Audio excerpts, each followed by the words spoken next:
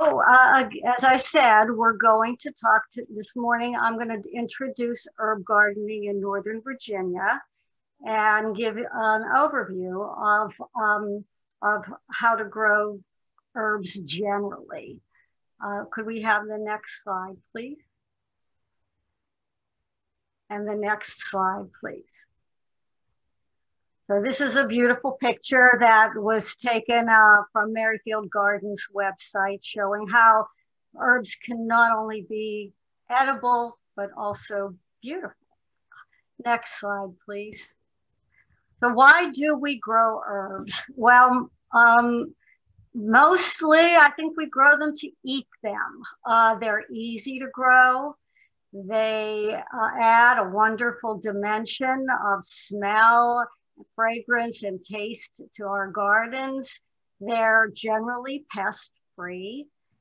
Deer don't like them, so that's a big plus here in Northern Virginia. And they have lots of useful purposes. We use them for cooking and crafts, and for ages, they've also been used medicinally. And we can use them for fragrance too. So they're very useful. Next slide, please. So there's really two different definitions of herbs. There's a botanical definition, and then there's the one that we gardeners tend to use, which really expands the number of herbs in our lexicon. So the botanical definition of an herb is just a plant that dies back to the ground each year without forming a woody stem tissue. But we gardeners classify a lot of things as herbs that do have woody stem tissue, such as lavender, rosemary, and bay. And I would say that a lot of the plants that we call perennial herbs or tender perennial herbs form woody stems.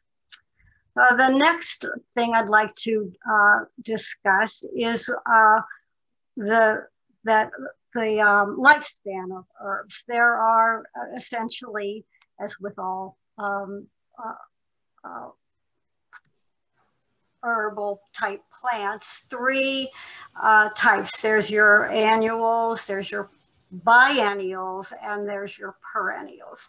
And we're all very used to annual plants. Those are plants that perform their entire life cycle from seed to flower to seed within a single growing season.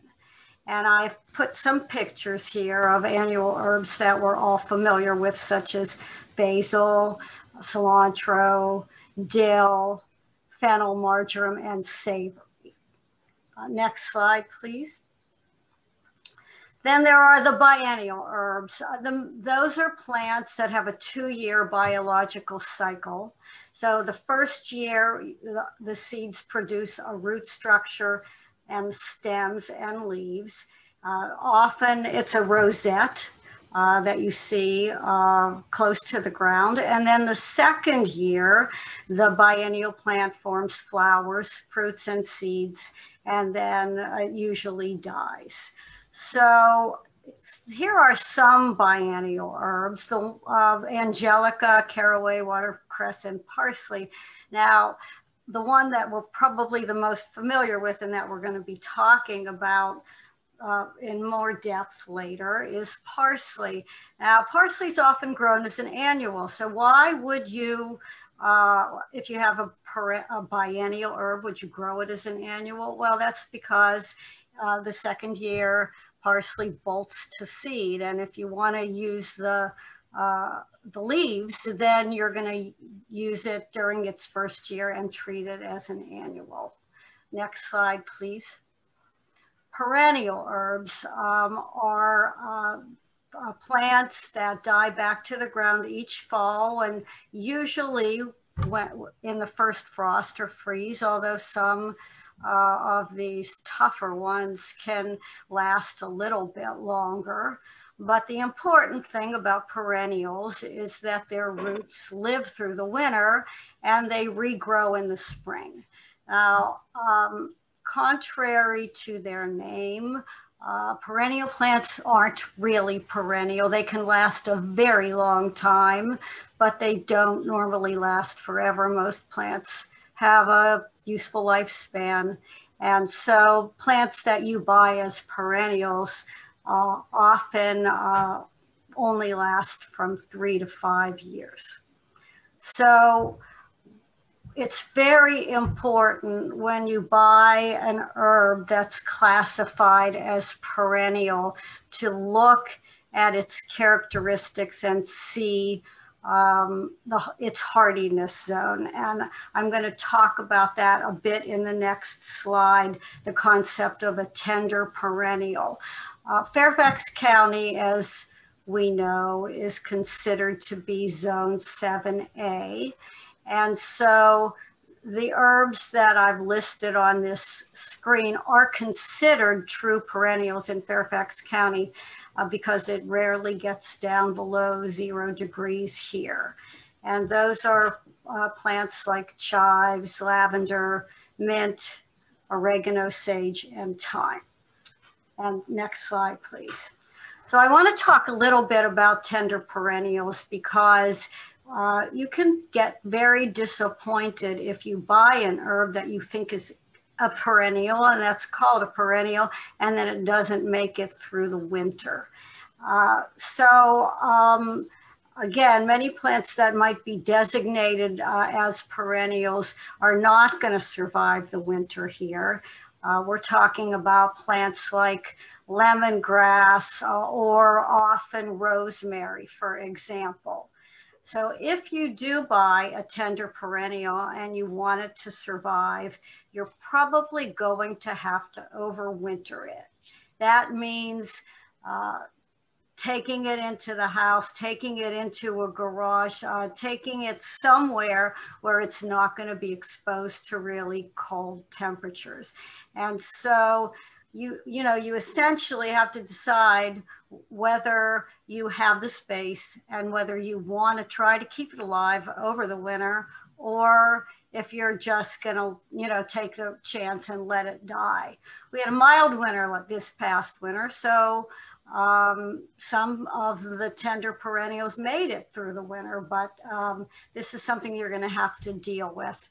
And I do grow herbs like this, like I grow lemongrass and lemon verbena and other herbs like that, and rosemary, and I will take them inside during the winter. I'm sorry to say that I can't always keep them alive, even in the house, but I figure I have the room, so it's worth a try. Next slide, please.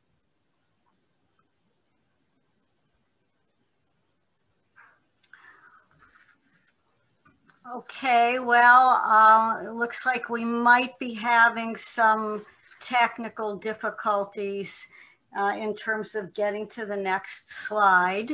I'm not exactly sure what happened. There we are. Can you see those? I just see tender perennial. Okay. So, there we go. Okay, thank you. I don't know exactly what happened, but easily fixed. It's a miracle of technology. Yes. Or the bedevilment. Take your Both. pick. Yeah. So here's a few tidbits about growing herbs. First, remember that many of the herbs that we love, like lavender, for example, are native to the Mediterranean, Northern Europe, or Asia, and they while we can get them to grow here, they don't always thrive.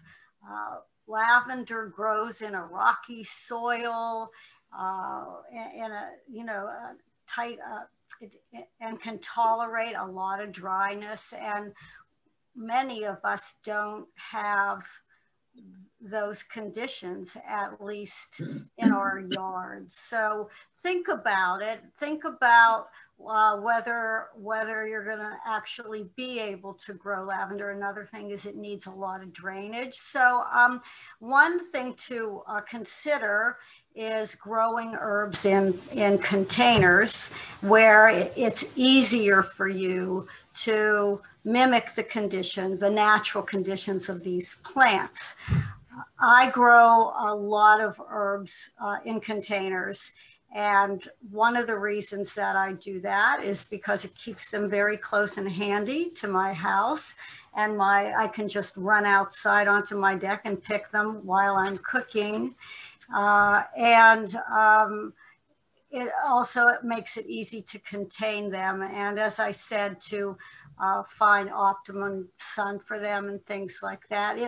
Growing herbs in containers is easy, and that's not the subject of today, but it's certainly something to think about. Most herbs do need 6 hours of sun daily, but I've listed a few that will tolerate or even prefer some partial shade. And there I've listed them on the slide. Dill, parsley, shiso, sweet woodruff, chervil, some of those actually prefer some shade.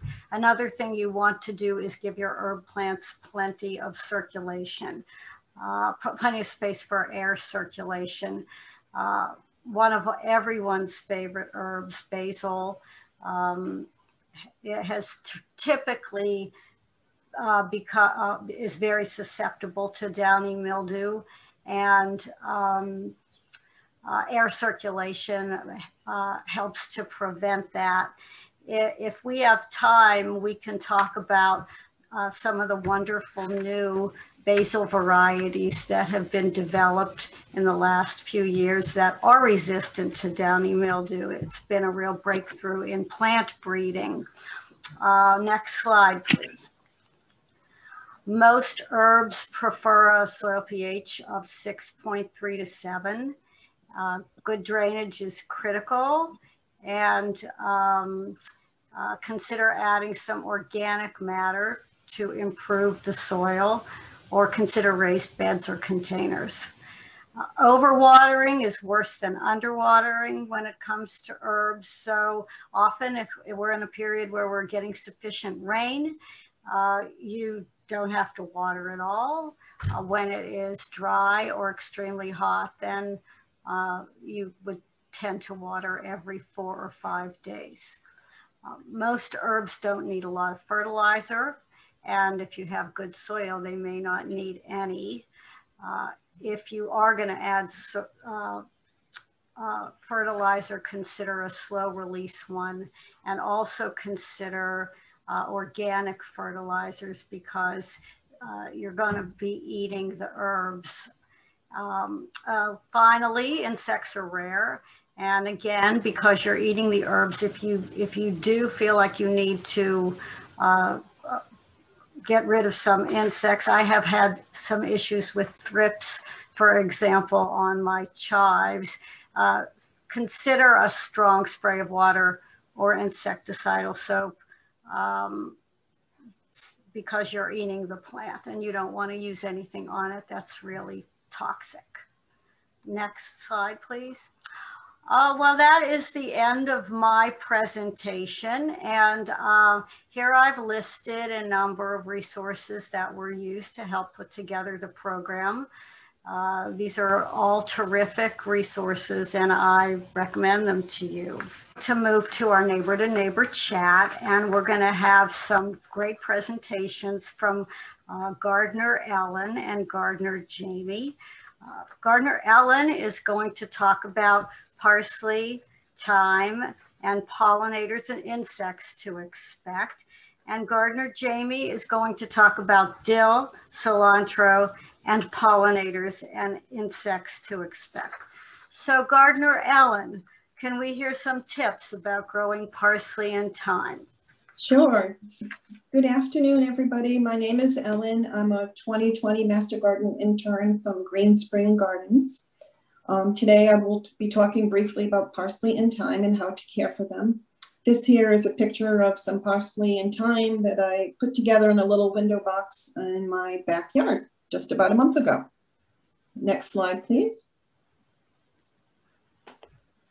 Okay, I love gardening with herbs, and parsley is one of my favorites. I was pleased to see and surprised to see that parsley was named the 2021 Herb of the Year by the International Herb Association. It is native to the Mediterranean area, and it's a member of the Apiaceae, or umbellifer or carrot family is much easier to say. This herb is considered a cool season herbaceous biennial. And Elaine explained earlier what a biennial is. It lives for 2 years. The first year it forms dark green leaves with feather-like foliage and has a long taproot, which is used as food storage over the winter. The second year it forms a flower. The flowers set seed and the plants die the second year. Flowering can occur anywhere around June through August. And there are 2 main types of parsley, the curly or French leaf variety, or the flat-leafed or Italian parsley, otherwise known as Petroselinum crispum neapolitanum. Okay, all portions of the plant are edible. This popular herb adds flavor to sauces, salads, and soups. It can be used hot or cold, and curly parsley is used more as a garnish. The flat-leaved or the Italian variety has a richer, more robust flavor. It's also high in A, C, iron, and other nutrients. Next slide, please.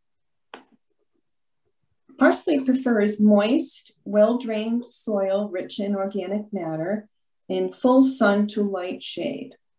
The seeds are slow to germinate, and I can attest to that. I planted seeds early in March during a warm spell. It was March 3rd, and they took 3 long weeks to emerge.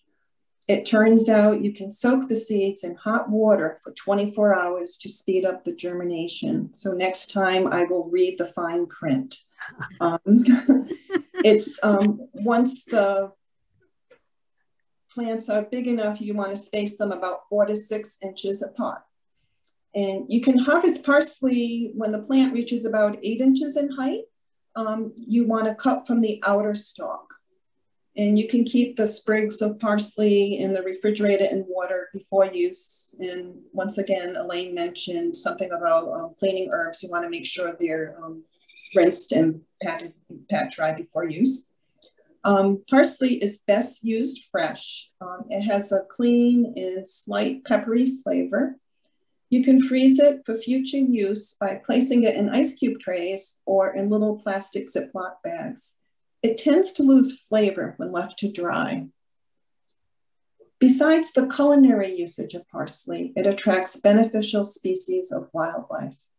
The flowers attract bees, parasitoid wasps, hoverflies, and other nectar-feeding insects. These insects, in turn, can help control aphids, thrips, whiteflies, and caterpillars, which can be a nuisance in the garden for vegetables or flowers.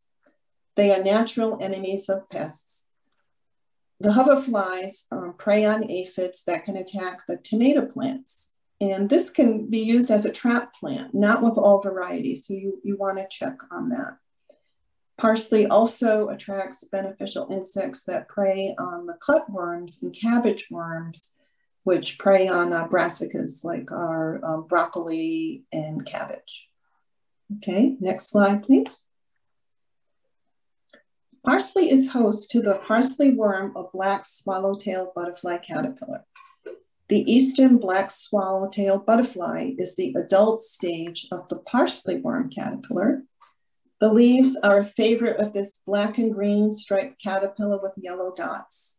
They have a voracious appetite and will feed for about 2 weeks before turning into butterflies. Because of that, it's best to plant extra parsley because of the damage.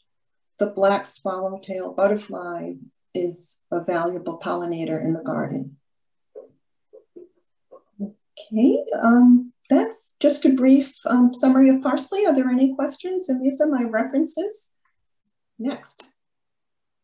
Okay, my next herb is thyme. Thyme is a herbaceous perennial.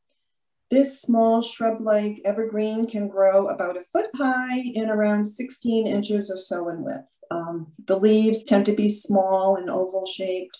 The colors vary from green to gray or variegated with white or yellow edges. The flowers are small and tubular, white to lavender in color, and the bloom time can vary roughly May to July into August. It's also Mediterranean in origin, and it does best in full sun, well-drained, rocky or sandy soil. This herb is extremely low maintenance. It's drought and deer resistant plant. What is not to love about this? The stems do get woody as they age, so it's best to cut back early each spring about 4 to 5 inches to promote new growth. And as you harvest the thyme, you will encourage new growth. So I personally have had one pot of thyme for years on my backyard, and it totally thrives on neglect. I use it year round. I keep it out there, and even through February, I did a lot of cooking. It survived the winter, which was great. So it's most often used where you need to add zest and flavor. It's good in soups, stews, sauces, meat dishes, and fish dishes. Now, this herb is also a member of the mint family. Just keep that in mind. The top picture there is some lemon thyme that I bought and put in my little windowsill box. And the lower picture is common thyme in bloom. So thyme is also very beneficial for the pollinators. It attracts the bees, the wasps, the butterflies, and other beneficial insects, which in turn can control aphids, whiteflies, and other pests like the caterpillars. And this in turn can help the vegetable crops like tomatoes and eggplant. It's a real good biological control to use to plant around the vegetable garden. Okay, next slide. Okay, so thyme can be grown in containers outside or even inside on a sunny windowsill. They can be used in rock gardens, borders, between stepping stones, and used as ground covers. The picture to the right was taken approximately 2 weeks ago in Fairfax at Merrifield Garden Center. I believe this was lemon thyme that you can see. It has spread nicely, and it is a member of the mint family, and it could spread more than you like. So you may need to divide up your thyme if it's extremely happy, if it's going places where you don't want it to go. So the foliage has ornamental value. It keeps winter interest, and it helps with erosion control. This other picture on the left is red creeping thyme. It's also known as mother of thyme, or Thymus serpylum coxius. Excuse my pronunciation. And that is a brief summary of thyme and parsley. And any questions? Yeah, I'm gonna, next slide. I am an intern at the Fairfax County Master Gardeners, and I hope to be finished at the end of this year. I want to talk about dill, and dill and cilantro, which I'm going to talk about in a little while, are in the same family as parsley. So they're a herbaceous annual plant. Their origin is from the Eastern Mediterranean and Western Asia. They're in the same family, the Apiaceae, or Umbelliferae, and they're a family of aromatic flowering plants, and they're in the same family with carrots and celery and chervil and cilantro. So they have many culinary uses. They're used in cooking in Europe and the Mediterranean area. And I just listed a few varieties that are recommended, and these give their characteristics. Some are compact, and some of them are, the varieties are developed so they won't bolt. They'll be more resistant to bolting, which is a problem with both dill and cilantro. So these are just a few. So next slide, please. So if you're going to grow dill, it's better to plant them very shallowly and in a sunny area after the last frost. You want your soil to be around 60 to 70 degrees, and hopefully they'll germinate within 10 to 14 days. I don't know if they'll have the same problem that Ellen's parsley did, but possibly. And then what you want to do is when they come up, and if you want to thin them out so that you have a plant about every 12 to 18 inches apart. For the leaves, the growing season is about 70 days, and for the seeds, it's 90. And if you want to have dill all season long, what you should do is stagger your planting.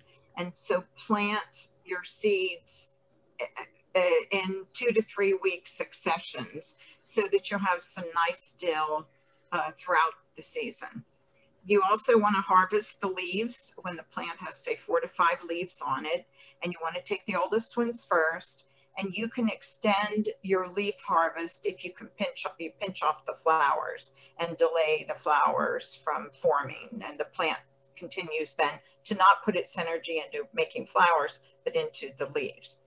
And then it will eventually turn to seed, and you want to collect those seeds when they, before they change color, they change sort of tan or brown, and then you just store those to plant next year. Next slide. So dill is also one of the host plants for the swallowtail butterfly caterpillar. So you can call it a pest, and people who want to help the butterflies, you just plant extra for them so that you have some for them to eat. Because the butterfly will lay its eggs on the dill, and then when the caterpillars come out of the egg, they will eat the dill. And there are other ones that are other pests that are more of a problem and there's very similar to parsley. There's aphids and these army worms. There's also cutworms, which are in the ground and they come out at night. And then less common are grasshoppers, slugs, snails, and this tomato hornworms, which I think was mentioned before. They have lots of pollinators and beneficial insects that you want to attract to your garden because these beneficial, as Ellen said, these beneficial insects will help save all those nasty bugs that are eating your vegetables and things. And so honeybees are attracted to them, butterflies, ladybugs, hoverflies, praying mantises, and the parasitic wasps. And as with parsley, as Ellen talked about, if you plant dill among your brassica plants in your garden, it'll help deter some of these cabbage lopers, worms, and moths, and even spider mites. Next slide. Okay, so this is a list of I always over-research, so I apologize. So you can look through them. Some of them are very short, but some of them were very interesting, I thought. Some about companion plants for dill, and the one article that may go to similar, that could address the topic that was raised earlier, is this one called Grow Journey. It's about the 5th one down. And it lists a lot of pollinators. So that might, if you're very interested in just looking broadly at all herbs, that might be a good one to look at. Okay, next slide. Okay, next I'm going to talk about cilantro. Jamie, before we go to cilantro, we do have one question in the chat about dill. I've not yet gotten dill to grow from seed. Is there a trick to this? Well, I haven't gotten it to grow from seed either. I usually buy plants at a nursery. I haven't tried it, but doing all this research, it made me want to try it. The seeds are very tiny too, aren't they? Little tiny black things, or am I wrong? Jamie, I've actually have some dill plants growing, and I've had really good luck. They're about 1.5 inches high. Okay. I will definitely give you some. All right. It germinated quickly. I did this indoors, not outside. Yeah, I think that you always have to be careful if you're transplanting them. Anything that you do, these young plants that you grow from seed yourself, you have to just be very delicate when you finally do transplant them to a larger container. And so maybe growing them in these peat pots, and there's all these new things that are out there that you don't actually even have to take it out. You just take the whole little pot and you stick it in a bigger pot, and then it'll disintegrate. So thanks, Ellen, for being in there. And I will take you up on that. That's great. I have it set aside. Okay, so I'm going to talk about cilantro, and we're probably the only country in the world that calls it cilantro. The rest of the world seems to call it coriander. And we look at it, and so the leaves are considered to be cilantro, which is actually the Spanish name for coriander. And the seeds are considered to be our coriander, which we grind and spice, and we get the spice and we cook with it. So it originally came from Southern Europe, North Africa, and Western Asia. And some tidbit that I found out that maybe will be a question on Jeopardy is the seeds, evidence of coriander seeds were found in King Tut's tomb. So I thought it was pretty cool. So the Egyptians used it 3,000 years ago. And so it's been around for a long time. So it's a herbaceous annual plant. It self-seeds like dill. And I talked to you a little bit about the difference between, cilantro versus. So if you see it, if you're out of the country somewhere and you see it, they'll be calling it coriander. It's also in the same family. And of course, it has many culinary uses, and you wouldn't find a curry without it. It's used in Indian cooking, Asian cooking, Middle Eastern. It's a very popular spice to use in that cooking. Some recommended varieties are here. I've listed them, but there are many. If you want to do your research, I think you have to know what you're looking for. Some of them are high yield. And one trait that some of them try to go for is that it's slow to or resistant to bolting. So that you would find too, but some are more heat tolerant, and they're quick to grow and the flavor. Okay, next slide. Okay, so cilantro is, again, you plant it shallowly, you plant it in a sunny area, but it doesn't like as much sun as dill. It likes some afternoon shade, and you plant it, of course, after the last frost. The leaves have a 45 to 80 day growing season. For the seeds, it's about 100 days. You want to thin them out also after they germinate so that they're about 12 inches apart. And as with dill, you would want to, if you wanted to have cilantro all season, you would want to plant it successively every 2 to 3 weeks. Plant new seeds, get new plants so that you have cilantro. Although many of the things I read said you should really only try to grow it in the spring and the fall, and that it doesn't really like the summer heat. So if you do decide to keep it, you probably should put it in a cooler location. You harvest the leaves when the plant is at least 6 inches tall. Again, oldest leaves first, and you can pinch the flowers off to, they're sort of white, pink colored umbral shapes, like an umbrella shaped flower. And if you pinch them off, you'll get more leaves. You collect the pods, same as with dill, and maybe after 2 or 3 weeks after bloom, when they turn a light brown color. And then you dry to store. And something that I didn't realize is that there are pods, which you see in this picture here, the photos, and actually the seeds are inside these pods. So I didn't know that, or at least I don't know, but I was trying to think, oh, what did my cilantro look like? But you rub them together and that releases the seeds. So I'm going to have to try that.